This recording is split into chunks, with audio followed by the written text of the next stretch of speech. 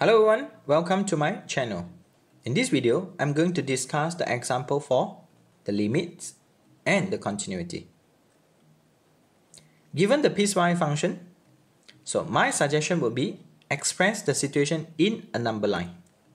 Locate the value where we have -2 and then 0.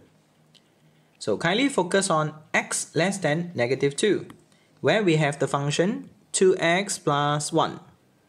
Followed by 1 minus x squared and include the -2. The third one will be 2 multiplied with exponent ax plus b, included the 0. Number 1. Does the limit when x approaching -2 for the function fx exist? Then explain the situation. So in here, limits when x approaching -2 from the left for the function 2x plus 1. If we substitute the -2, we will obtain -4 plus 1 and the value will be approaching -3. Limits when x approaching -2 from the right for the function 1 minus x squared. If we substitute the situation, and we will have 1 minus 4. And we will obtain -3. Limits when x approaching -2 from the left for the function fx. Limits when x approaching -2 from the right for the function fx. Does the limit exist? It depends on this part.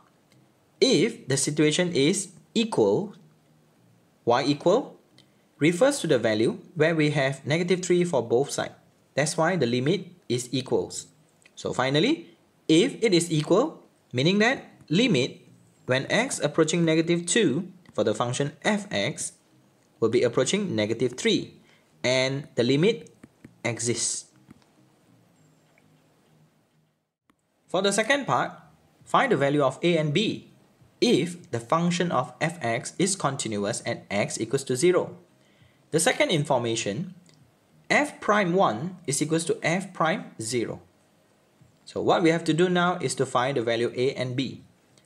By referring to the situation, fx is continuous at x equals to 0.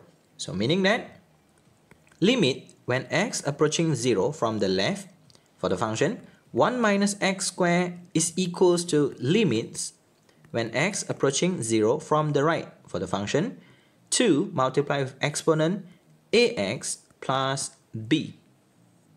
Because of the situation continuous, means that the limit exists. Kindly substitute the value.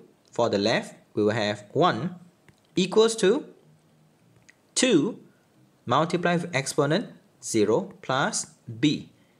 Exponent 0, we will have 1.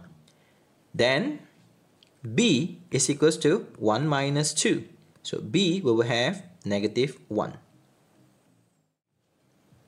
So now we will have fx is equals to 2 multiplied with exponent ax minus 1.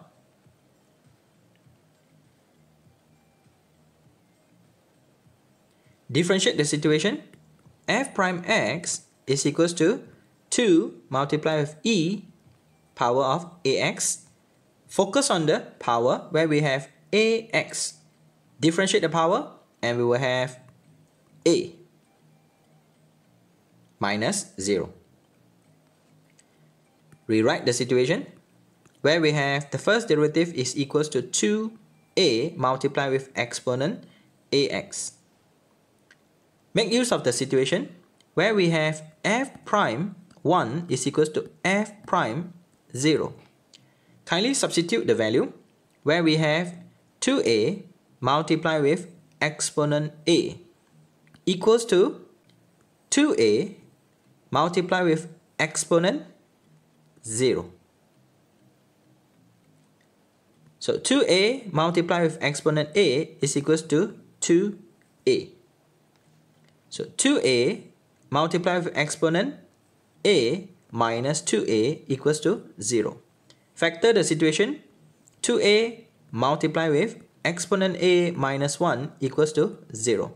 So finally, 2a equals to 0, a equals to 0, or we can say e to the power of a is equals to 1. Ln both sides, and we will have ln 1. So finally, a is equals to 0. If you are new here, kindly consider subscribing to this channel and share this video to your friend. Thank you so much for watching this video. Bye.